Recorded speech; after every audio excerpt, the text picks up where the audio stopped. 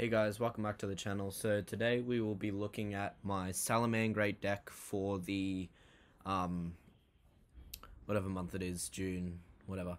Um Salamangreat deck for the June format. You could say this is post June ban list, even though that doesn't really matter because the June ban list didn't affect this deck nor any deck at all, except kinda Necros. Like even Ritual Beast, I don't even care. Like 3 Cotton Hawk, it doesn't really unlock anything because everything's like on once per turn. You're just looping the same Connor Hawk over and over again. Like 3 Connor Hawk, it's just if they out the Connor Hawk, now you can summon more Connor Hawks later, but it doesn't matter. So going into the deck, we'll do hand traps first because that's how it's decided to sort it. So 2 Ash, 2 Crow, 2 Veiler, 2 Phantasme, 2 Nib. I like this because I just like playing 2 ofs for hand traps. I don't know why. You can of course change these to some 3 ofs, some 2 ofs. Just I like this number. I like 10. Just 10 hand traps. You can put like whatever you want here. I guess 1 imperm to 11. You can play 11 hand traps, whatever you want there. Just yeah, I just like 11. So just put whatever you want here, but I prefer 2 ofs so you don't open multiples, because especially these 3 are hard ones. So if you open 2, they're just dead, unless you open Phantasme, so you can Phantasme to shuffle back the other one. But that doesn't matter, so you play those. 3 Debug. I don't like Buffalo anymore, because Buffalo, 2 things. A, Buffalo actually requires something else to be in your hand in order to work. Another Salad, or like a Cyburst monster. But the thing is that I'm playing a small amount of Salads or Cybursts because just the format is just really fast, and you want to be seeing cards like hand traps, or you want to be seeing desires, you want to be seeing like will and stuff, like really powerful cards exceed that just put a lot of pressure on the board on their own. You don't want to be seeing just random Salamangreats that aren't really doing anything, like Jaguar just chilling in your hand. So you much prefer to just debug and then make access code Talker and just start killing people. 3 Exceed. Exceed is extremely powerful. It summons itself from your hand, then summons another one from deck, and makes them both level 4. So then you can make Dweller or Baguska, and basically against a lot of matchups right now, like Animancipator for example, you can just summon a Baguska, and then you just win, because you Baguska, and then you just chill, and then it comes back to your turn, like once the Baguska has run out, and then you just jam a OTK them with like transcode. So that's really good. And also, since all your good monsters are links anyway, you might as well just do it, you know, because they're not going to be affected at all. So all your extra deck is just completely unaffected by Baguska. So you can actually OTK while you have Baguska on the field. So that's really good. So for Salads, we play 3 Foxy, 1 Falco, 1 Gaz, double Jaguar, double Spinny. This is decently standard. Like, some people play 3 Spinny, some people play 2 Foxy. Some people don't play Falco, some people play Chicken, Fowl, but I opted for this ratio because I feel like Foxy is really good because it gets you more advantage and it outs floodgates and stuff. Falco's, good just as the one-of to keep you grinding with, Rage, Roar, Circle, Will, Sanctuary, stuff like that. Gazelle, it's Gazelle. You'd be playing 3, but it's at 1. And then 2 Jaguar, 2 Spinny, because they're just the good utility ones that keep your board coming back. 2 Cyclone. Cyclone's really good this format. A lot of decks die to Cyclone, like the Mirror Match. It's really tough because they you can Cyclone their Sanctuary, and then they're losing a lot of advantage there. And of course against Eldritch you can Cyclone stuff. So you can, like, if they like try and use like Conquistador, you can Cyclone it, and then that way they're not getting their pop and they're not getting the search because it's banished. So you can just, like, you're technically only 1-for-1ing, but the thing is that what Eldritch does is they just get advantage. So if, like, you Veiler their Hulk, and then you Cyclone their Conquistador, sometimes that's actually just enough to just win you the game because of the fact that they just don't have anything else. 3 Mining basically just searches the whole deck.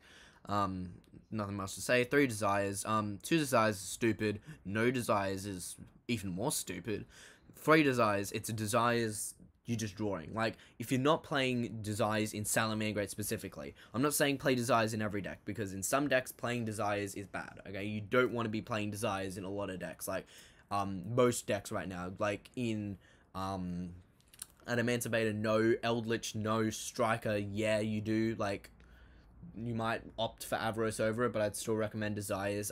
Invoked Mech Knight, you can probably not go without Desires. It's just, in this deck, you don't really care what you're managing. As long as Gazelle is in your deck, you don't care. So if you like mining, add Gazelle, and then Desires, and then maybe do Gazelle combo first and search Sanctuary. If you just Desires, you don't care what you're managing, because it's just all hand traps. You're just getting free cards. So Desires are really good. Circle searches all the Salas, is a really powerful card. Sanctuary, it basically is the best card in the deck, like the best card in the deck, in the sense that you kind of need this card to play.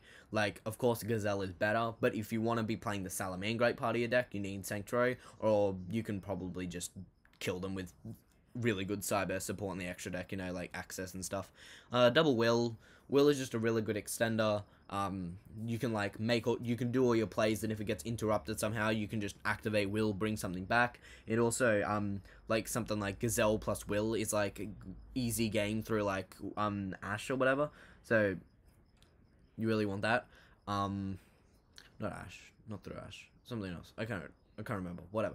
It's like Gazelle Will is like easy game, because like Gazelle on its own with the extra deck, I'll explain the Gazelle combo later when we get to the extra deck, is like really good. Like you can just outright kill your opponent extremely easily with Gazelle.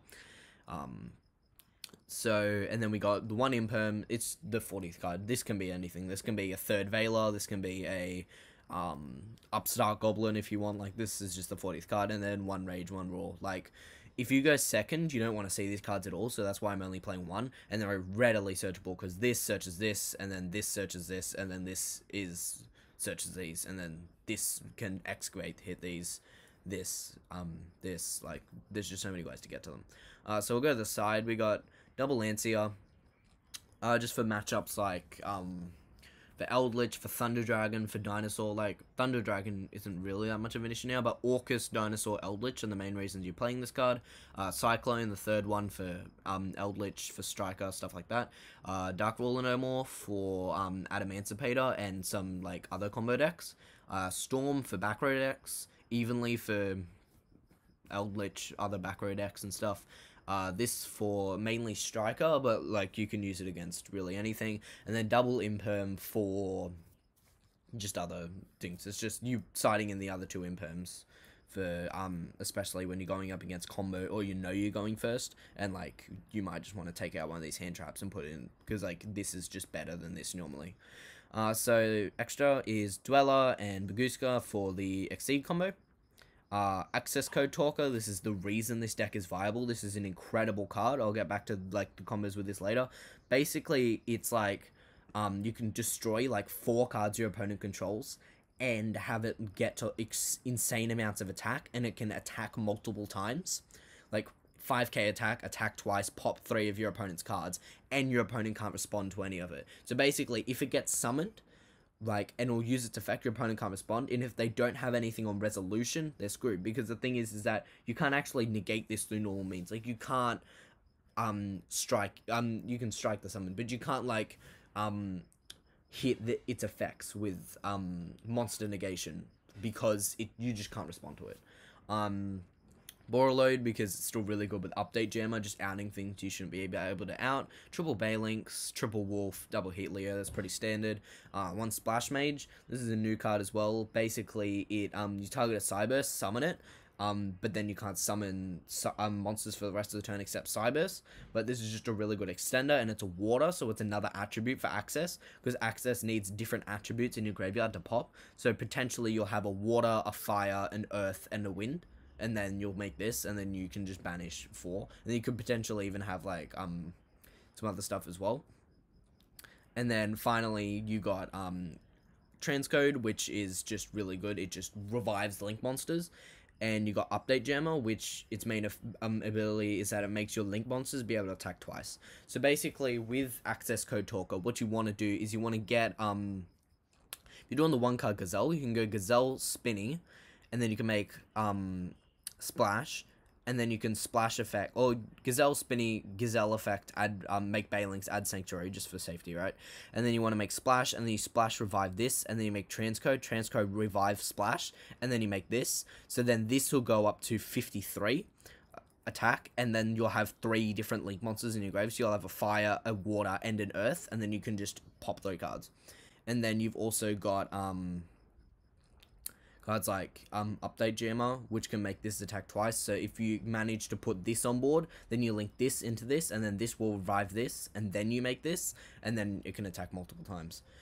So thanks for watching the video, guys. If you enjoyed it, be sure to leave a like. If you really liked it, be sure to subscribe. It really helps out. Thanks for watching. I'll see you later. Bye. I'll be mentally how I'm meant to be. Every geek, every freak,